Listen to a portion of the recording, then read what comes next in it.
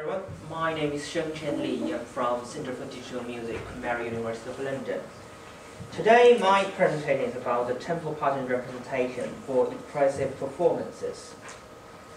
Roughly a few topics I'm going to talk today.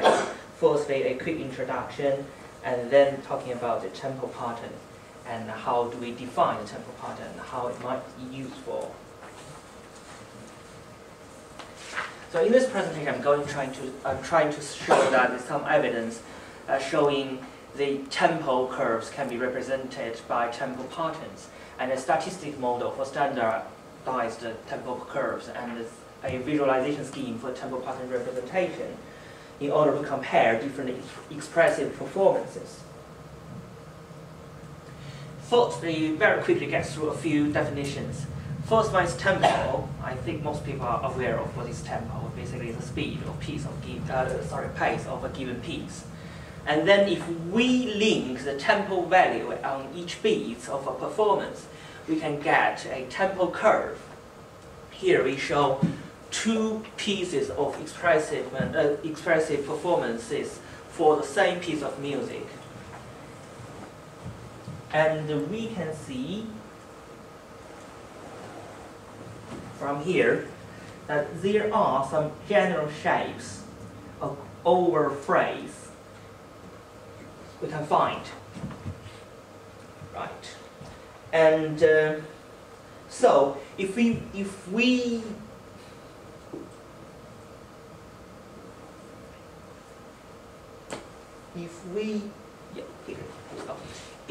find the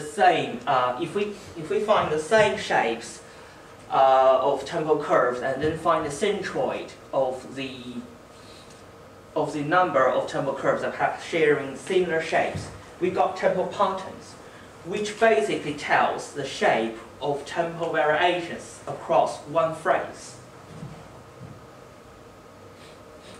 If we use a particular color, like in previous slides, so this one is for blue, this one is for red. If we use a particular color to represent the tempo variation across each phrases, we get a colored bar that represents the expressive strategy of the different tempo patterns employed in a piece of performance. And if we have multiple performers playing the same piece of music, we got a tempo variation map, which can be used for the comparison of expressive strategy across different performers. So in this map, basically, each row represents a piece of performance, and for each column, which represents the same phrase of this piece of music. So what does tempo patterns can be used for? It's quite straightforward for music analysis by simplifying tempo variations to a limited number of patterns. And also the tempo pattern will allow us to observe tempo variations at different levels of musical structure. Finally, it can help us to judge the effect of tempo pattern changes on human perception. But before introducing how to define tempo patterns, I'd like to demonstrate first that people are actually aware of tempo patterns. I'm going to play two pieces of synthesized MIDIs. One is with expressive tempo patterns, the other one is without expressive tempo changes. So here we go.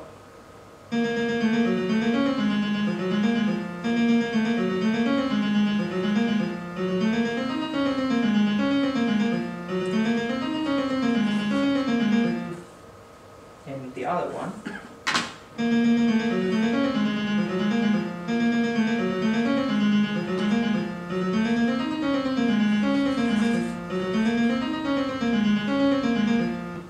So hopefully we can easily judge that which one has tempo patterns, which one is not. So particularly I designed a listening test to demonstrate that the tempo pattern perception, that our audiences are aware of tempo pattern's existence.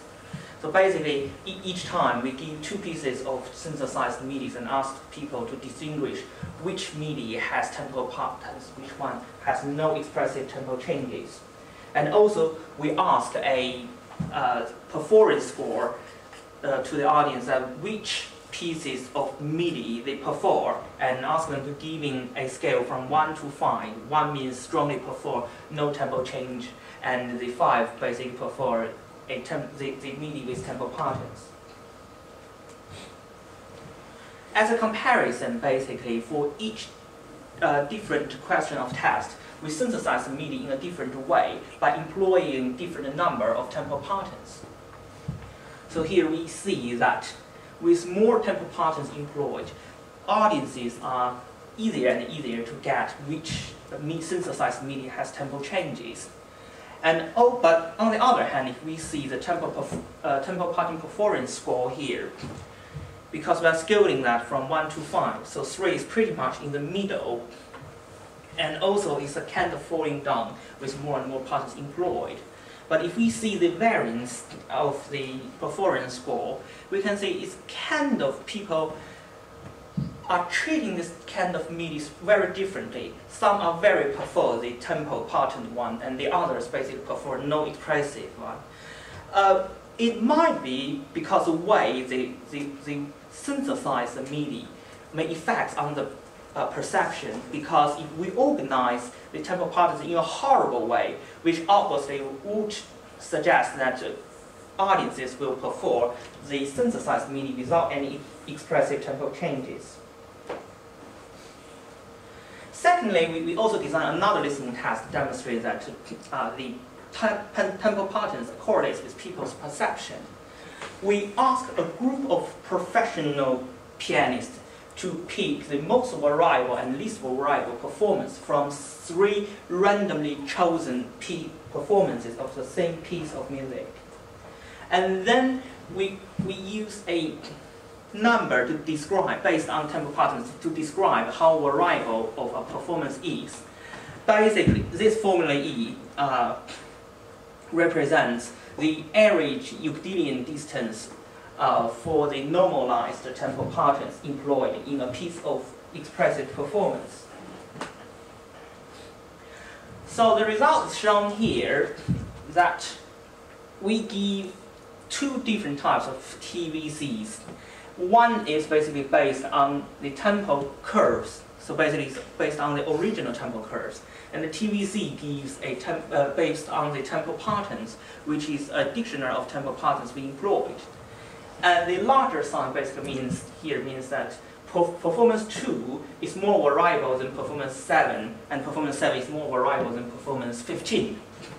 And we see that the TVC value is pretty much correlates with the listener's opinion, with a few exceptions here, which generally say that the tempo pattern is a valid concept based on these sets of listening tests.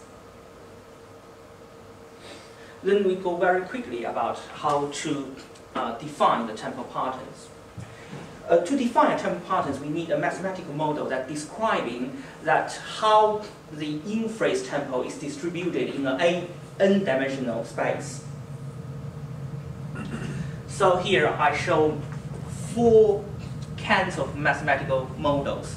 3 of them is non-clustered and 1 of them is clustered. And basically, in this diagram, the bottom means the local minimum of a phrase, and the top line means the local maximum of a phrase. And the first uniform distribution, assuming that performers randomly vary the tempo within a range. And the constant speed model suggests that the performer keeps trying to keep the constant speed over a phrase and varies on each different beat. And this is generally a Gaussian model. And the grand average pattern model basically suggests that the pianist is trying to always employ the same grand average pattern over a phrase, and with some covariance matrix applied, which is another single Gaussian model. And finally, we got a clustered model, which is mixture of Gaussian model. which is a quite common model we use. If we use a leave one out test to test the model likelihood, we can see here that the non-clustered models the performance of non-clustered model is not very good. And if we see the likelihood test of the Gaussian mixture model, we can see that with the number of Gaussian components increases, the likelihood for test database kind of falling down after a component's ranges between 5 and 10. So roughly, at least from our testing database, there are 5 or 10 temporal patterns which can successfully form a dictionary that describes the expressive strategy. So with the mathematical models, we can define temporal patterns and which introduce the temporal pattern representation here. Again, we see this diagram, which is we basically choose a medium number of how many temporal patterns we have within a database. So this is the 8 temporal pattern dictionary, and this is temporal variegation with 8 colors.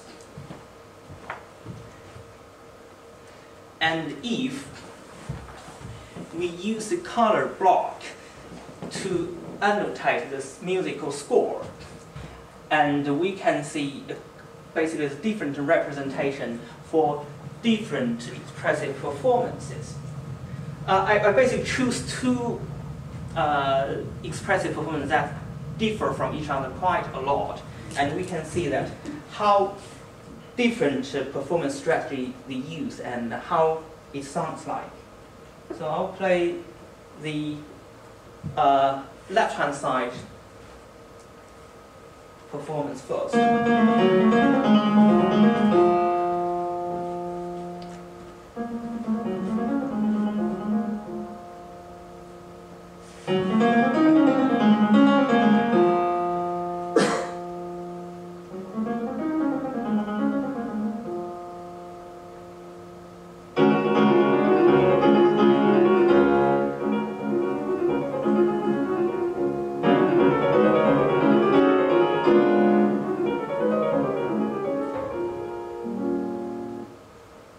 And the right one.